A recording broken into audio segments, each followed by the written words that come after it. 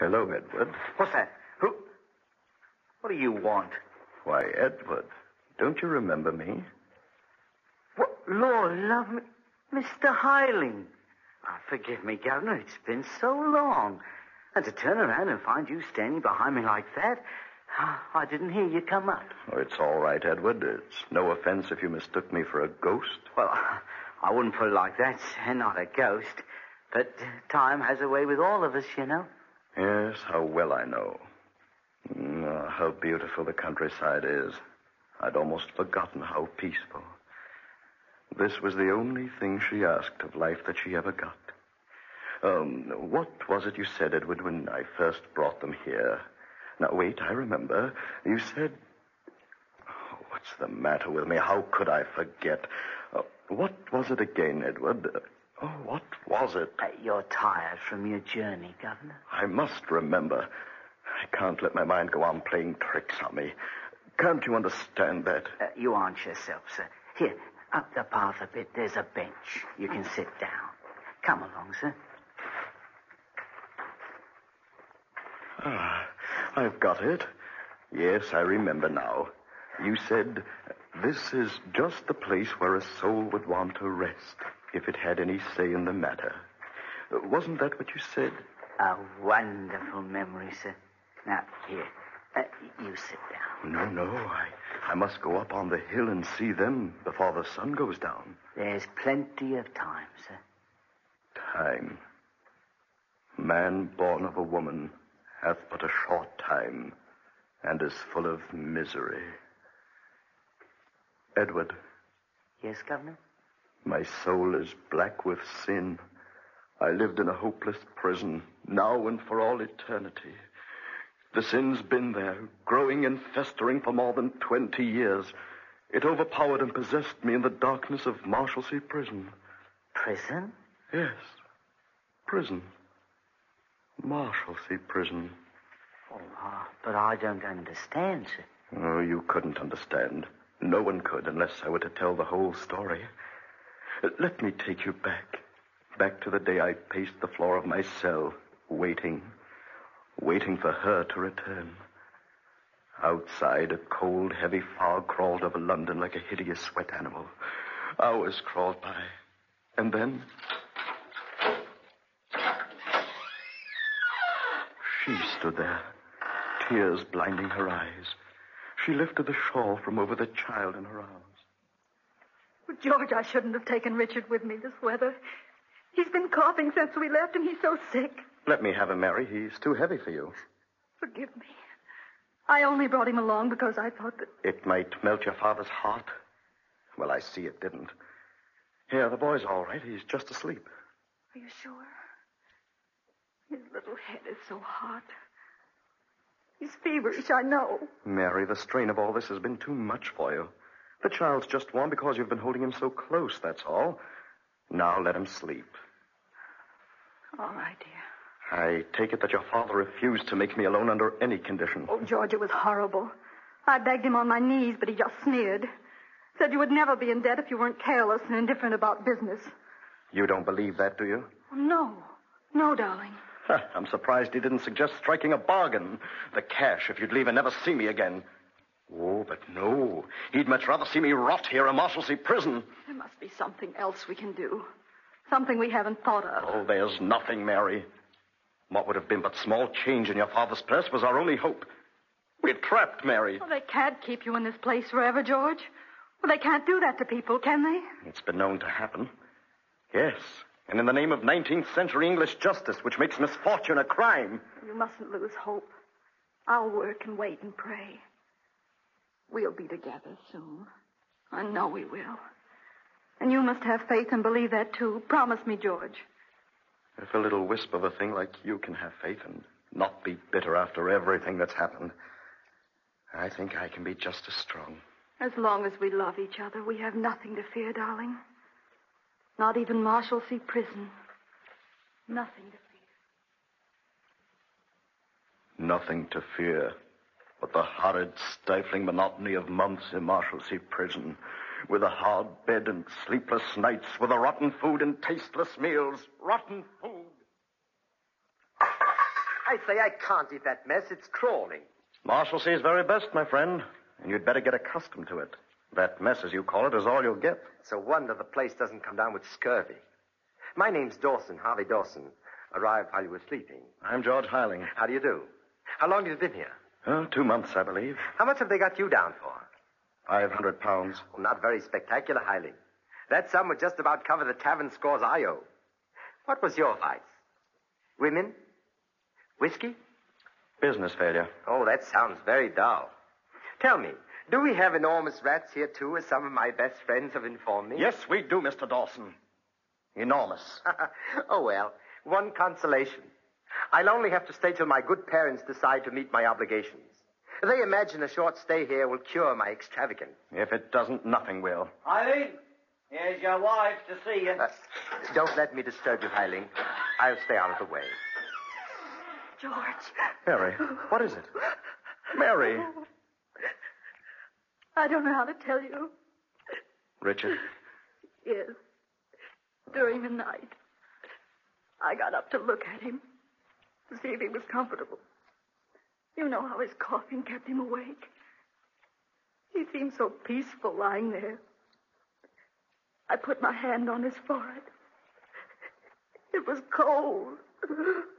Cold. Murder. That's what it is. They killed him, Mary, just as surely as if they'd thrown him in the Thames. He didn't have a chance. He was sick. He needed food, decent care, doctors. I might have given him all that, but they locked me in here. Murderers. Don't look like that, George.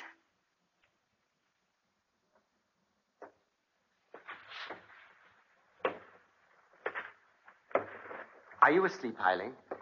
What? Now, look, my good fellow. You go on brooding this way, you'll go mad.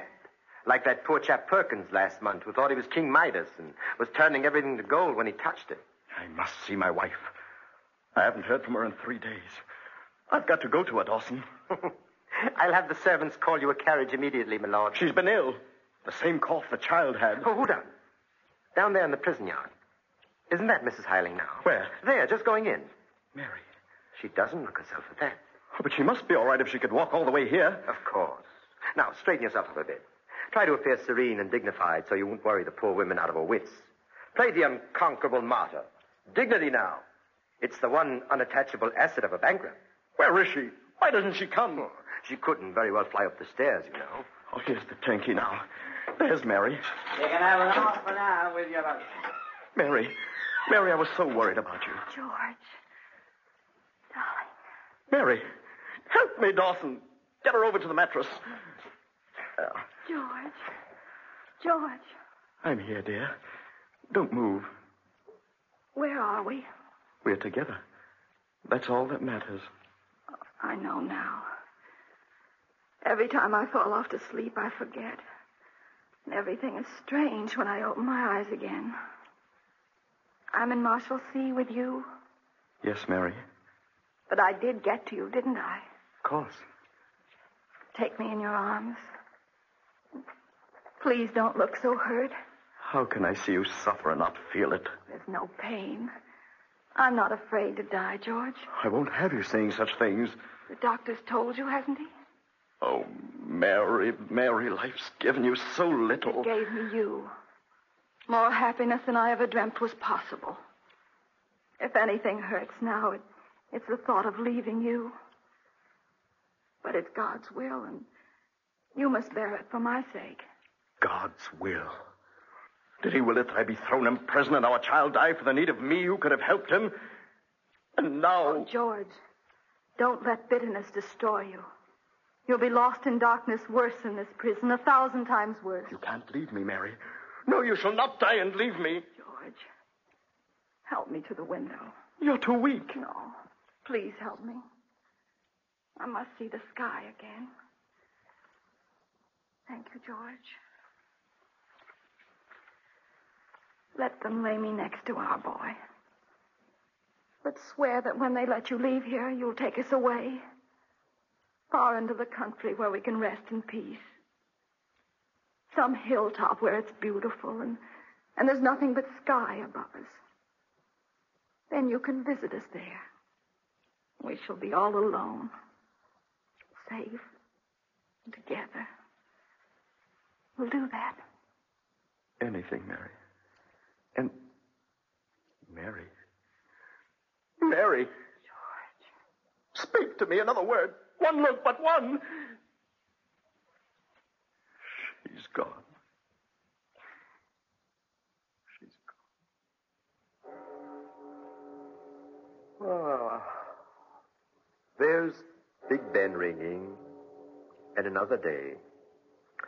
Say, Heiling, have you been standing at that window all night? You can't go on like this, you know. I told you. Man born of woman hath but a short time to live, and is full of misery. He cometh up and is cut down like a flower. He fleeth as it were a shadow, and never continueth in one stay. You're wearing yourself out. Those were the words they read when they put her in the earth. Lost to me forever. In the midst of life we are in death. Of whom may we seek succor but of thee, O Lord, who for our sins are justly displeased. Displeased, Dawson, with the sins of the innocent. It's not fair, Dawson. I'm going to escape. Don't be a fool. You'll only be caught, and then they'll surely leave you in here to rot. As God is my witness, I swear that from this hour I shall devote myself to revenging my wife and my son. Henceforth I shall live only for this. My revenge shall be protracted and horrible.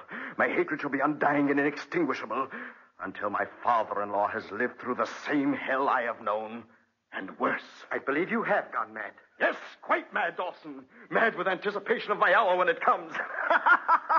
Yes, quite mad. How I escaped, Edward, is not of importance. But once I left Marshalsea behind me, it was all very simple. No one recognized me for George Heiling. No, not the worn, wasted creature that slipped out into the world that night. First, I sought out my father-in-law. It was summer, and he was at Midhurst, a watering place, with his son. I wanted this man to know I was abroad. Wanted him to know of the fire that now burned within me. I made my way toward the beach where I was told I might find him, and as I approached, I saw a figure in the water, swimming among the waves.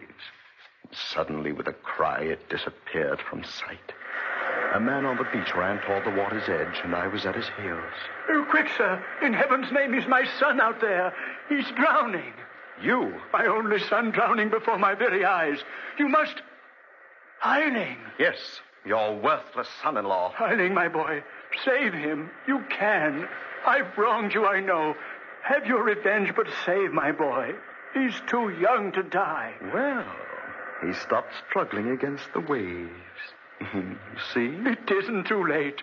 Have pity, Heiling. Listen, old man. I'll have life for life. I need only to stand here and watch, and already I'll have won. Do you remember when you might have lifted a finger to help me? My son. My boy. My son died before his mother's eyes when she was helpless to save him. You might have prevented that, but you laughed when she came to you and asked for a loan that was hardly larger than one of your son's gaming debts.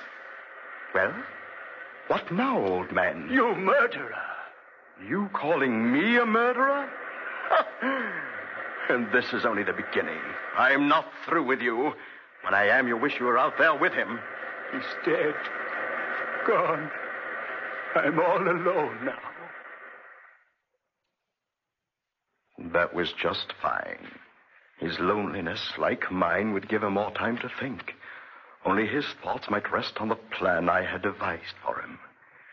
Well might he remember that moment and know that never would I rest until I had crushed him. Never would I rest, nor did I so much as pause. Good morning, Mr. Canby. Oh, yes. You're Mr. Harper. That's right. I believe this was the time for our appointment. Yes. Won't you sit down? Thank you. Well, Mr. Harper, so you've been in South America the last 5 years. I gathered from your letter that you found the business of importing hides very profitable. Yes, and pleasantly so. I should say. You see, I took the liberty of looking up your credit at the bank. Oh, yes? Merely a formality, but since you suggested I undertake your legal business... One particular phase of it, Mr. Canby. Oh.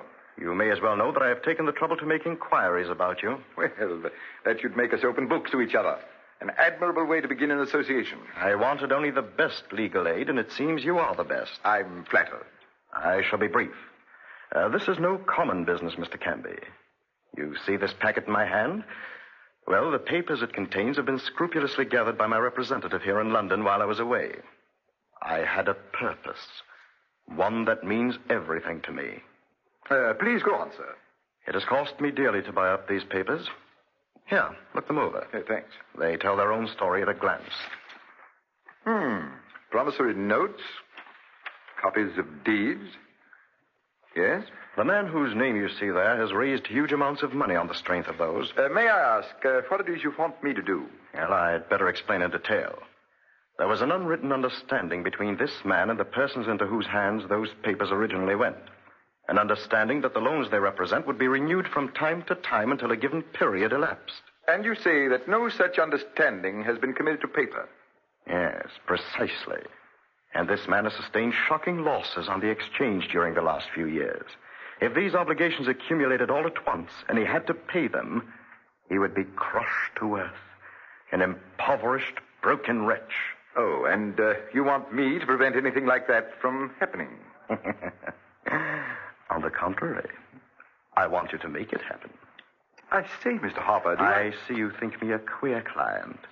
Well, I have my reasons which need not concern you. Of course, yes. Then you will proceed at once? Well, these amount to many thousands of pounds. Yes, I'm aware of that. Just one detail. Don't bother me with details. I want you to take every advantage of the law, use every legal trick that you know to reduce this man to ruin. Slow, lingering ruin.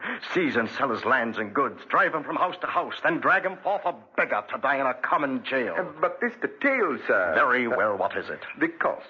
If the defendant be a man of straw, who's to pay the cost? I told him to name any sum he liked. It would be his. I wrote a check for the full amount on the spot and then told him I would wait to hear from him for results. It was not long when I held in my hand several very interesting documents. Dear sir, this is to inform you that with the present suit against the defendant, he will find himself completely without resources. Completely without resources, eh? Dear sir, application for a brief indulgence has just been received from the defendant and has been summarily rejected. Land, house, and furniture are on the point of being seized. Indulgence. Dear sir, regretfully I must inform you that today the defendant escaped the vigilance of the officer sent to apprehend him. What's this? No, it can't be. I've immediately assigned agents to undertake a search for the fugitive. Escaped, eh? No, he hasn't. He can never escape from me. Only death can deprive me of the sweet pleasure of seeing him on his knees in the filth of his cell. I instructed Canby that when my father-in-law was found, every drop of influence be brought to bear to see to it that he went to Marshalsea prison. In the meantime, I decided to search for him in my own way. Canby, are you there? Oh, here I am, Mr. Harper, right here. What is it? Where have you been all this week? While you and the efficient machinery of the law were busy with your bungling, I found him. Really? He's cowering in a pest-ridden lodging in Camden. Yes, and you know, Canby, perhaps it's just as well we did lose sight of him. He's been alone there in the most abject poverty.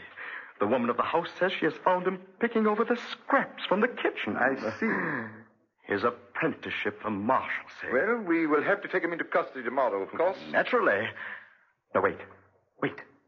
The next day. But why? You're surprised at my wishing to postpone it? Well, you were so anxious. I had forgotten something. An element which gives the situation a pleasing dramatic effect. You see, the day after tomorrow is an anniversary in his life. It will be done then. Very good, Mr. Harper. I can't wait. Will you write down your instructions for the officer? No, let him meet me there with you at 8 o'clock in the evening. You are now looking upon a happy man, Canby. I wonder. What's that? Nothing. Well, I'll say good night. Remember, 8 o'clock. We shall have done with this business once and for all.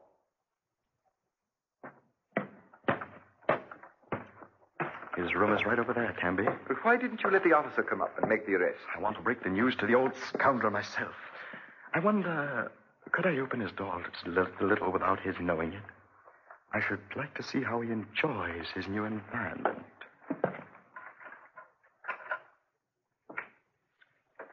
Look. There, see him? his head in his hands, staring at the candle. What happy thoughts must be running through his mind? Who's there? Wait right here, Canby. I shall be out directly. Very good. Good evening. I trust I'm welcome. Hiling. Yes. What now? What fresh misery is this? What do you want here? A word with you? Go away. Go away. You seem to have suffered serious reverses since last we met. Probably I have your malignant prayers to thank for that. Prayers. You underestimate me, old man. I did not pray. I acted. You were behind it all. You brought ruin upon me. I told you I would not rest until you were crushed. You're mad. You're not human. If I'm not, it's you who made me so. Oh, get out of here. Get out of here. Not before I have my say. You remember 6 years ago this very day? Leave me alone. I claimed the life you owed me for my child's. I said I wanted life for life. But you would have to wait till I had arranged the stage for the second and last act of acquittal. This is it. An officer is downstairs waiting to take you to your new abode.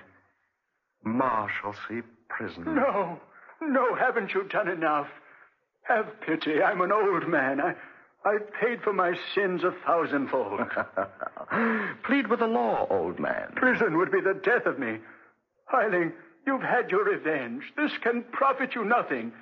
If you let them send me to prison, you'll hate yourself more than you hate me. I know. I have nothing more to do with it. No, I won't let them take me. Where are you going? Look at me. Your last look, because you will not have the courage to look at my broken body in the street below. Let the memory of this moment settle well in your conscience. This shall be my revenge. You've lost, Hiling. My heart. What kind of ruse is this? You can't. Get up! You can't touch me now. My heart saved me the trouble. Well, there's nothing wrong with you, old man. I'll account to God for my sins. But you must go on. Yes, alone. I wish you a long life. Every happiness. Mr. Hopper, what's happened? He's dead. His heart.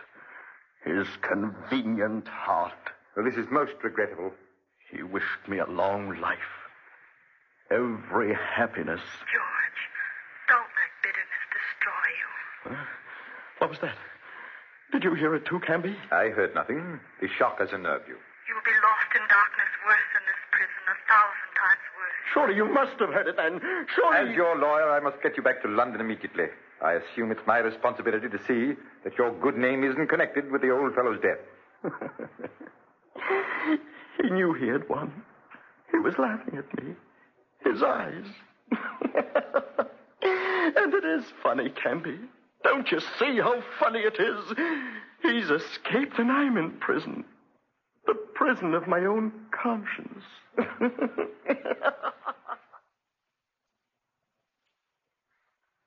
And that's the story, Edward. I don't know what to say to you, Mr. Hiling. Oh, there's no need for words. Oh, look. The sun is sinking fast. Stay here, Governor, with me and the missus. This is where you belong. It's bad for you to be traveling in far-off places when your heart is here. No, I must go on once more. On till I end life. Would that it be at this place. In the midst of life, we are in death. But that's not for me to decide. Now, Edward, I must go and be with them. Perhaps I shall hear her voice again and she'll forgive me. Who knows? Who knows?